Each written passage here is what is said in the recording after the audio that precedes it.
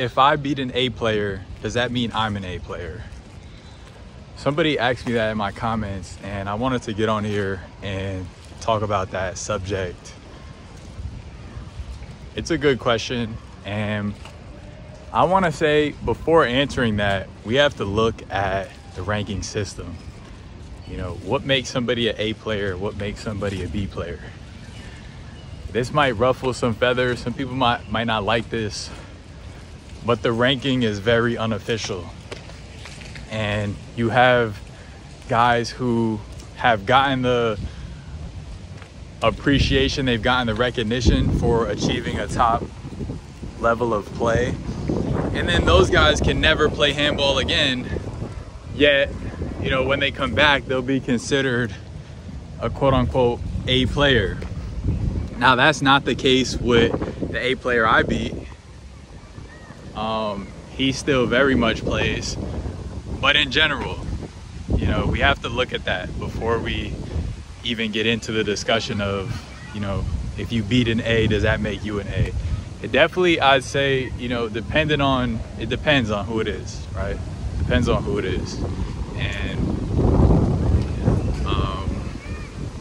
I would say the one thing that separates the players, from my experience, who have gotten the recognition for playing at that top level, is that they're able to play at a top level more consistently than other players, for the most part, right? For the most part. And again, it's a very, very unofficial system. I don't even know that the requirements are like publicly known. You know what I mean? It's a group of guys who say, hey, this person's been winning a lot. We've seen him beating the other guys who we consider, you know, top level players. And so we think he's, you know, we want to recognize him as a solidified, you know, A player. Super beautiful outside, by the way.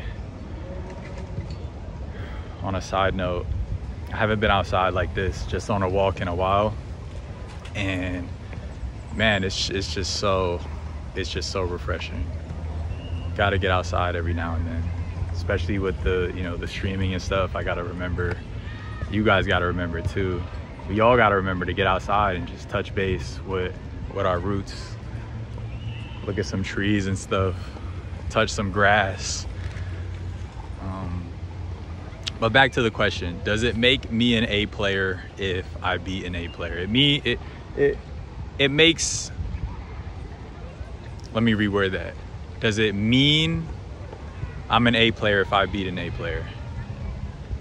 It means that I was able to play at a high level, you know, on a particular day, right? So every dog has their day. And when you train and, you know, you put in the time, the practice, you're able to achieve a high level of play, whether or not people recognize it or not. You know, whether or not the people, you know, who do the A cards notice you or not, if you're playing at that high level of play, you're playing at that high level of play. You know, it is what it is. If they see it, you know, we can't say that you're only an A player if you're recognized by these people.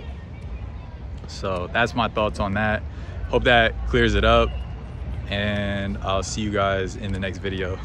I'm gonna go play handball later.